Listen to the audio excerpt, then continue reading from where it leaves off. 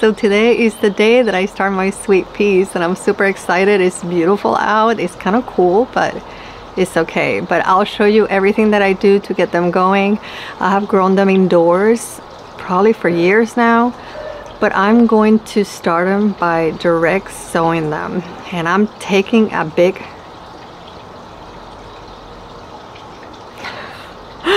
there's a slug walking across the floor. I have to pick it up. That is exactly what I need to prevent, so I'll show you what I do for that. I'll show you what sweet peas I'm growing, how I grow them indoors, how I'm growing them outdoors, how to support them, about pests and what they suffer from that you want to treat, and how to harvest and collect the seeds. So if you want to learn more about sweet peas, just follow me today. Let's go get the seeds. You are not going to live in this house. I'm gonna get you. I have my sweet peas here. I've gotten so many packages. These are some planters I got. This is a really cool trellis. I'll show you in another video. I'll unbox it, but I have my sweet peas here and some of these irises that I bought. I bought 2 different ones for next year, so I gotta plant those. I haven't even gotten to those, but I have to get my seeds and find the sweet peas that I'm going to be doing. I have 4 sweet peas that I'm gonna grow this year. I don't think I want to grow more than that, 4 different ones. I have a lot more, but I really want to try these. The first one is Mars from Judson St. And I tried to pick ones that have fragrance, so some of these do, some don't. I think if you look, you can find so many that have like ruffles. They look very vintage and beautiful. And then a lot of them have just a beautiful fragrance to them. This one is really fragrant. It's called Incense Peach Shades. Sorry, I can't speak. But this one is from Burpee. The other one was from Judson St. And then this one is called, I love this one. This is a great little anchor color for like if you do really soft color sweet peas. This one has a burgundy, really rich tone. It's called Biaojola. I'll just type it. I don't know how to pronounce it, but it's from Botanical Gardens, I believe. Yeah, Botanical Interest. And then the Floret one, this one, I don't know that she sells them anymore because I think she's doing originals, but I got one, the Growers Choice Ambrosia Mix. And it's just her package, but I'll put an image. It's these are all really pretty and I think they will do amazing. So just look at the ones that you select to see they have a fragrance, and there are so many, but just pick the ones you love. And if you do one anchor color that's a darker tone, it will make everything just stand out even more, which is really pretty. So if you're gonna grow them indoors, you know, they are retainers, which I've used in the past, but I found that containers, even like this, I think you can grow them in a container. I grow 4 of them in this container. I put 1 on every corner, and then if you want to grow 1, you can get a pot that's tall like this or even taller, and they do fine. You can probably grow 2 of them in here. I think those fruit trainers are so expensive and they're kind of flimsy. They fall apart, they don't last. So you can use them. It's great if you want to use them, but you don't have to if you're starting. So I would save the money and just grow them in a larger pot if you're growing indoors. I still think growing them outdoors is really, really good depending on your weather, but this is a good solution. Look at all my seedlings. They're all doing really good. I potted some. This is my hibiscus, and I have some of the Superbissima petunias. These are all my cilantros, little basil. I have to pot a lot of things that I haven't done, but I digress. And as far as soil, again, I think these sweet peas are super hardy. Just get a seed starting soil or any potting soil and they do fine. They're really so much tougher than people think. I find them one of the easiest plants to grow. So the only hard part about them is the slugs, as you can tell in my place. Otherwise, a good container that's deep and potting soil and it will do just fine. You can see some that I grew last year, and they have 2 per pot on the right side with the tall pot I showed you, and then on the left is the root trainer. They both did just fine when I planted them outside. I don't think they're so picky on the roots being disturbed as has been said before. But again, I've had very good luck with them. It is very important that you pinch as the stem grows at 6 inches. Find the first set of leaves and cut it right above it. You can do it with your hands, your fingers, or a pair of scissors. If you decide to grow them indoors, make sure that you rub them so that they get strong. And don't keep them indoors for too long. Make sure that you look at the package and grow them at the right time.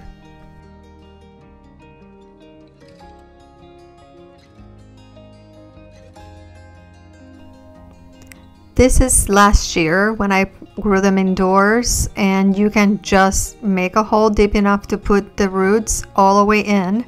And I like putting fertilizer on the bottom. If you do that, then as soon as they go ahead and get settled, they'll start taking the food and grow a lot better than if you don't put any fertilizer, just slow release fertilizer. I think they did so well and grew so tall that it was just incredible to watch them and be able to harvest so many of them.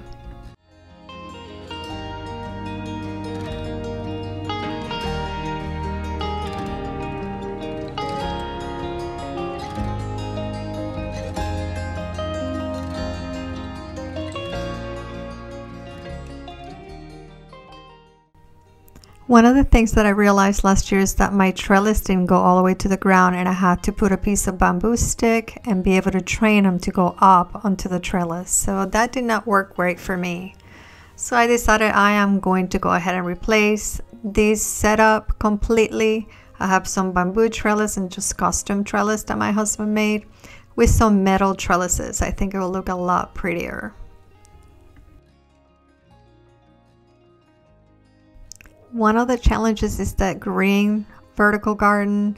I located it back here, and I'm gonna take those down because I don't water the dahlias very often, which is great for the sweet pea because I don't have to water the sweet peas very often to prevent powdery mildew.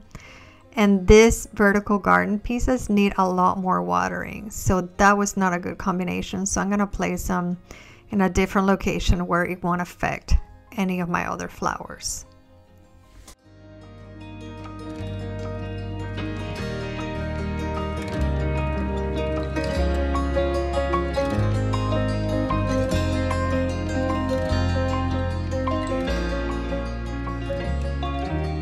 This is where I get all my trellises, and they have a person in California that makes them for me. These are the arches I get, arch trellis, but they have benches and all of these things. I just got one that I'll show you later, that one there in the back, but they have all sorts of design. Look how pretty. The dragonfly, all sorts of different ones for you to decorate, all the ones to hang. I got one, not this one, a different one to hang that I'll be showing you eventually. And yeah, they have really pretty things. He's so talented. And they had this custom trellis made for this store. Look how beautiful it is. Incredible. So pretty. Slide this out.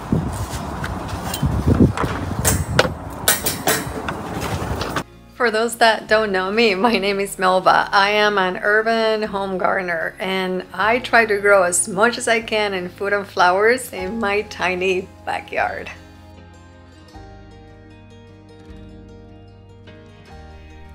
This is an extra step I take when I get a late start. As you know, I got COVID and I've been out, so I just want to gain, even if it's an extra day, I do this process. You don't have to, they germinate anyway, but I do it just because sometimes I'm late, like this time.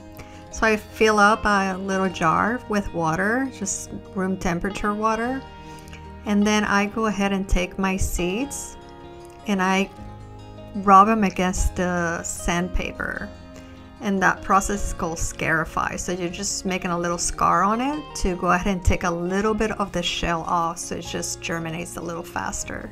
You can also put them between wet paper towels and put them in a Ziploc, and they'll germinate. You can see which seeds are viable and which are not. But I'm gonna plant like 2 per hole that I put outside so that I have a better chance. So we'll see how they do when I plant them.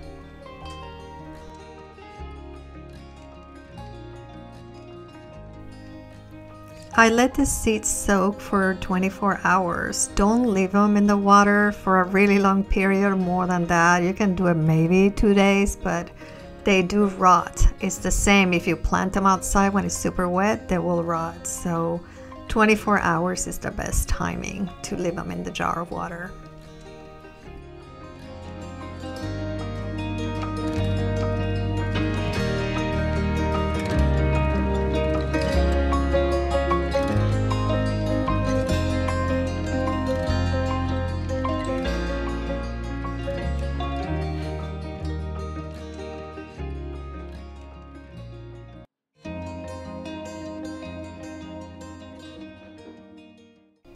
Make sure you label your seeds if you really want to know what grew well and what you are falling in love with. And as you save your seeds, you want to know what you're saving. It is so important to label. I always have an issue with labeling, and this year I want to be as careful as possible because some of these seeds are not produced anymore, and I want to make sure to save the seeds for both because of that, and also because I save tons of money by harvesting my own seeds. If you have found value on this video so far, please give it a thumbs up. This will allow us to get to more people for them to create their own garden oasis.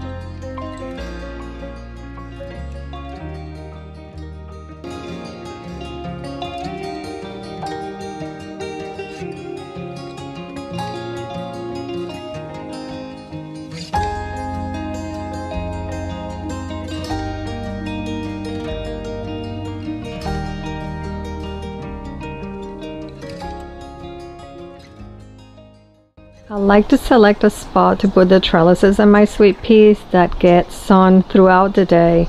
And here, even though we get really high temperatures in the end of July, sometimes August, I still can use it because this section here is all my flowers and the dahlias, so the dahlias will shade the roots As long as you keep the roots cool, they will do really well.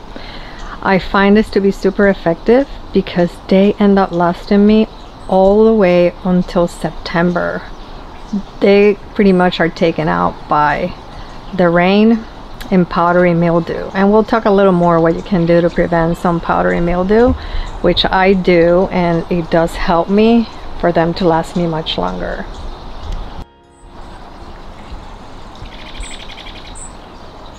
Another slug. This is not gonna be a good year. I have to really treat the soil. I use the pellets for the snails. I usually use Slogo, but I didn't have any at Home Depot when I went, so I'm gonna try this one. I just sprinkle around on the ground early on in the season, and it just dries the slime from the slugs, and then they don't survive. But you don't want to do it, I don't think, when it's really wet. I try not to do it when it's super wet if it's gonna rain. So I'm gonna wait a little bit to put it out, but obviously I have a lot of slugs to deal with. I use this fish plant food to go ahead and spray on the leaves of the plants, so when they're grown, if you dilute this with water, follow the instructions here for how much to put from the liquid to water, and then just spray it on your leaf. Put it in a bottle and spray it, and it really helps with powdery mildew. I do this to my sweet peas and my dahlias, and it works really, really well. This is great stuff.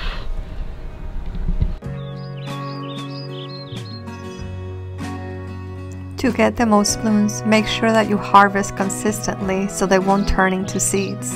And come fall, harvest the seed pods, let it go into seed pods so you can have beautiful sweet peas and seeds that you will not have to buy again.